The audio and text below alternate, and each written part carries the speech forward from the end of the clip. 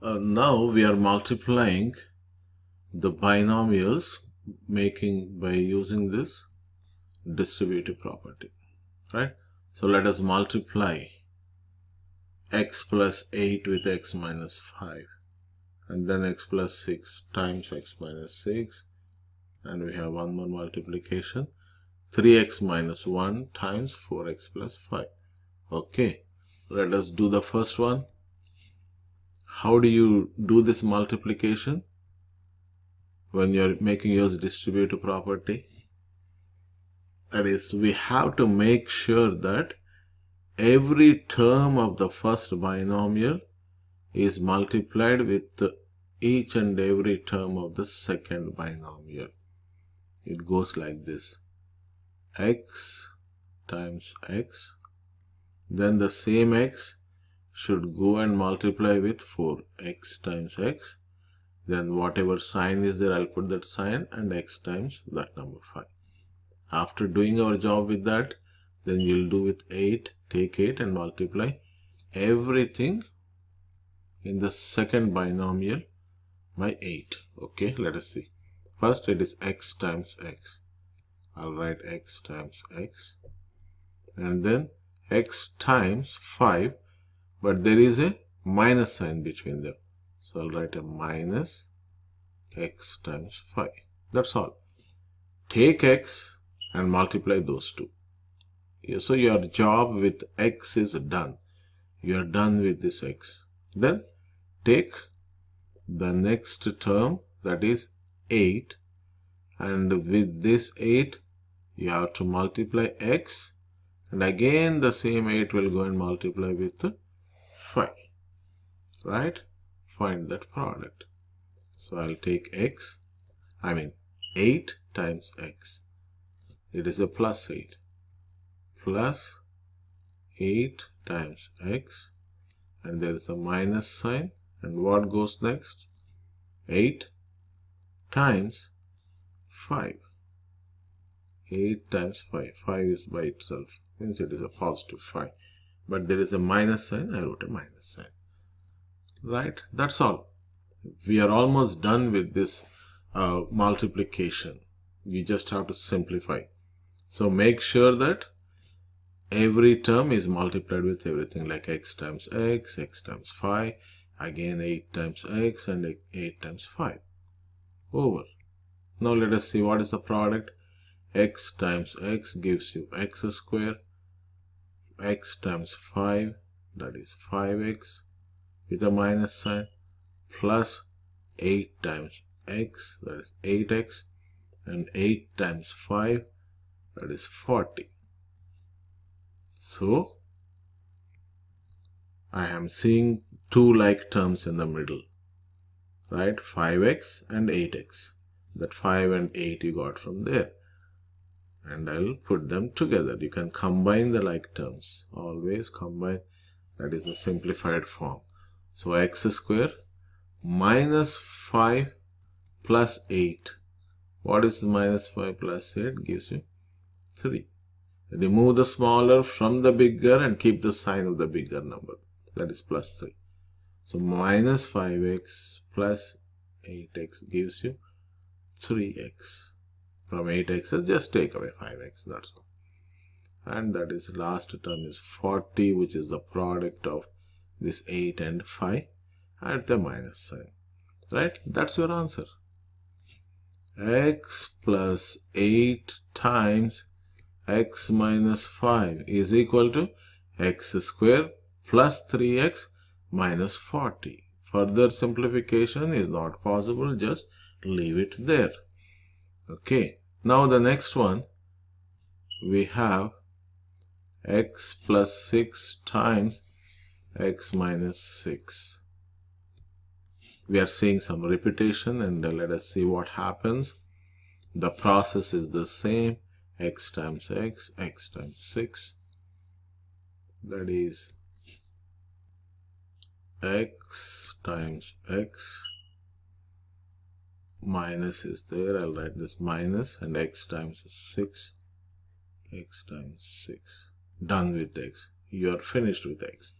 Then take 6. Because you are done with x, then go to the next term. The next term is 6. 6 times x and 6 times 6. And what is the sign here? Plus. 6 times x. And there is a minus here. Plus times minus, that is a minus 6 times 6. Okay. So what happens now?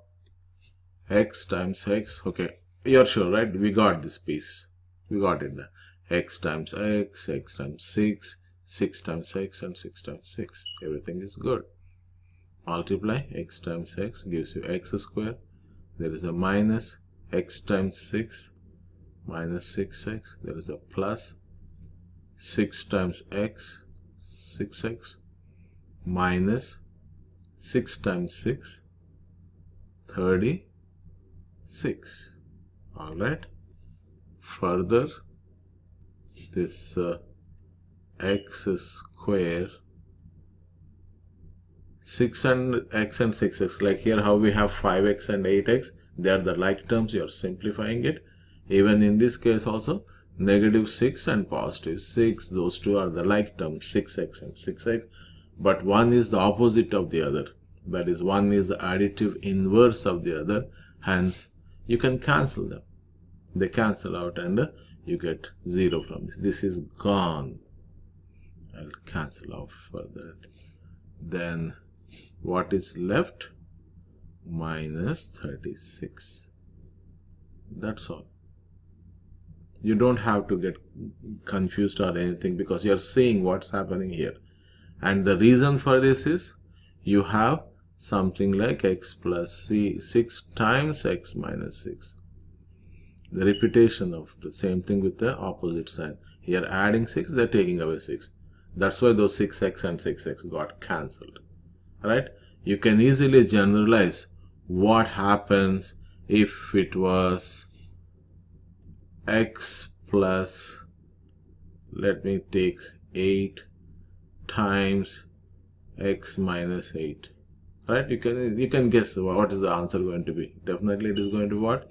Like x square minus 36, which is 6 times 6. In this case, x times x is x square minus 8 times 8, 64. That's all. Okay, you got one easy problem. Now going to the third, we have multiplication, but what is the difference from the previous problems? What do you see here? Instead of just x by itself, we have 3x and 4x. That's all right. Let us see. 3x times 4x and again 3x times 5. So we are going to write 3x times 4x. This is 3x times 4x plus 3x times 5. Okay. Then after finishing your job with the 3x, go to 1. This negative 1 times 4x and again 1 times the negative 1 times 5. Okay, that is minus 1 times 4x. Again minus times plus is minus 1 times 5. Right? 3x times 4x plus 3x times 5. Then negative 1 minus 1 times 4x and minus 1 times 5. We did everything right. Now multiply each term. This is single term. You get 3x times 4x. 3 times 4 is 12 and x times x, x square. So you have 12x square plus 3x times 5. 3 times 5 is 15 and times x is 15x. 15x. 3x times 5 is 15x. Minus 1 times 4x. 1 times 4x is 4x. 1 multiplied with anything will give you that whatever you multiplied. And 1 times 5 is 5. So this 3x times 4x gave you 12x square. 3x times 5, the product is how much? 15x. Minus 1 times 4x is 4x. And 1 times 5 is 5. Again, there are like terms. Let us combine them. 12x square minus 15x minus 4. I'm sorry, plus 15x minus 4x. So from 15 take away 4. We get what? 11x. 15x minus 4x is 11x minus 5. That's all. This is the product of these two binomials. 3x plus 1 times 4x plus 5 is equal to 12x square plus 11x minus 5. And we would like to see the products. Let us study the products for a second. See, this is the answer for the first problem. X plus 8 times x minus 5 is x square plus 3x minus 40. What is that we are seeing here? This first one, x square, is x times x. That's what you have there. And the last term, 8 times negative 5, that is negative 40. So the first is the product of the first two terms of these binomials, and the last term, the constant, is the product of the last terms of the given two factors. That's what is the product, 8 times 5. Now what about the middle term? The middle term, 3x. 3x is obtained from where? You have this 3x from 8x minus 5x. These two put together gave you 3x, 8 minus 3. That is this 8 minus 5. 8 minus 5 is 3 and x. So on practicing number of problems, you can directly write out the product, or if the product is given to you, you will be able to figure out what are the factors. Like, you will gain so much confidence that, oh, these are my numbers. Let me figure out what are the factors. Or if the factors are given to you, you can figure out what is the product. Similarly, here you see first terms, x times x, x square. 6 times 6, 36. Now plus 6 minus 6, cancelled out. That's why there is no x term. Even in the third case, in this scenario also, you have the same. Like 3x times 4x gave you 12x square. And 1 times 5, that's 5. Oh, that was a negative 1. Sorry, this is 3x minus 1. 3x minus 1 times 4x plus 5. That's why negative 1 times 5 is negative 5.